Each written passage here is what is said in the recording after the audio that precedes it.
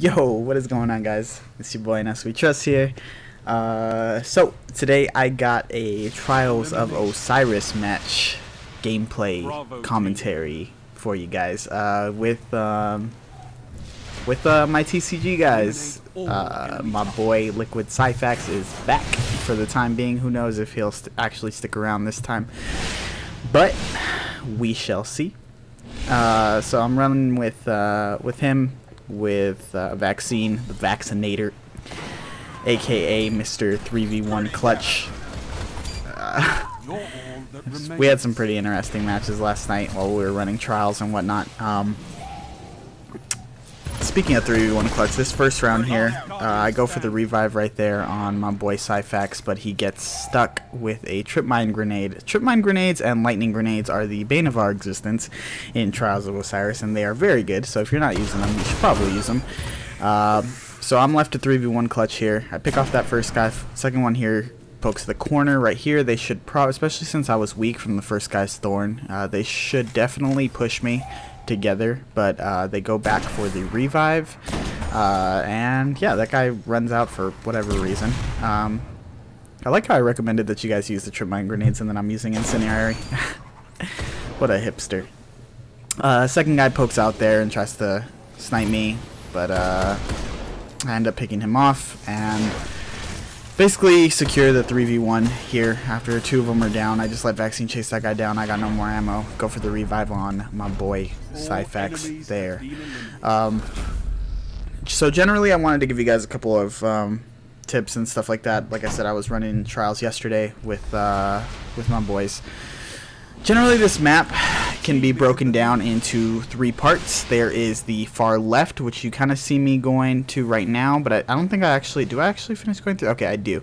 That far left side, if you keep going forward, not the way I'm going right now, that is the far left of the map. That's where the heavy ammo spawns on that left side. Right here is mid, and over here is the like far right side of the map. But I get the... generally, what we were doing was we were sending...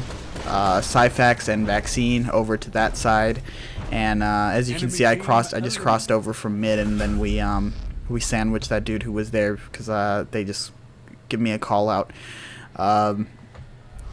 Generally speaking, you can there's a couple different strategies that you can use on this map. I really don't like going on the far left side of the map until heavy ammo spawns. You're pretty useless if you go to that side to your team. It takes you way too long to react to teammates' callouts and stuff like that.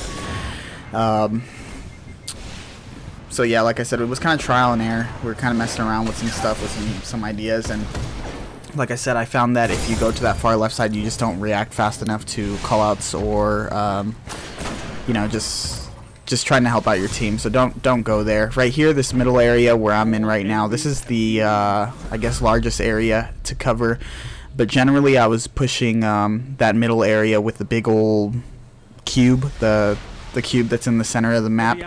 I generally like going there, and then Vaccine and Mike were going to the right. We would switch it up sometimes depending on the situation. For the most part, I was going to the heavy ammo, the bottom side, bottom of the map heavy ammo, and Vaccine and Mike were going to the top side, and I could call out to them and let them know if anybody came down here.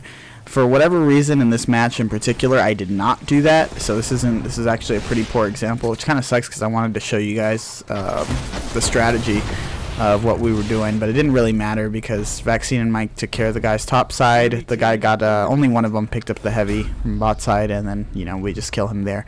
As a rule of thumb, guys, don't use a light machine gun, please. Don't use an LMG. You're just hurting your team. Rockets are just way too damn good in this game. You're putting yourself at a severe disadvantage if you use a machine gun, so don't do that. But yeah, like I said, here you could see this is the other strategy that we were running sometimes. You can overload 3 to one side, so we would overload 3 to the right, and you can push together. The problem with that is, as you can see, Vaccine pops his super there while we're rushing, and nobody's there. He doesn't get a kill because they all snuck through the far left side of the map. by the heavy ammo and end up just running into our spawn. I believe in this round here in particular, I'm left to 3v1 again, but I don't pull off the 3v1 clutch like I did before. But yeah, generally speaking, Trials of Osiris, we lost one match, which was really surprising because I've ran matches with I've run a lot of matches of Trials of Osiris. I ran it like 5 times last week. This was the first match with the new map and the new rotation and all that stuff, and with Mike. But I think in the one map that we lost, we were kind of just really discombobulated and really just like spread out across the map, and we were just all relying on our own individual gun skill to just win 1v1 fights, and then the other team just had better coordination, or they were just beating us to snipe spots and we would just get picked off. Right here, it's a 1v1, but that guy there pops his super, as you can see. In that situation, I'm pretty helpless. I can't pick up my teammates. Obviously, he has gold gun. He'll just one-shot us. So I push back, which is the right play. And he actually makes a good play by not pushing me gold gun. You can easily get shot out of your gold gun. I could have, if he did push me, I could have turned the corner, which is what I was planning on doing, turning around and then just, going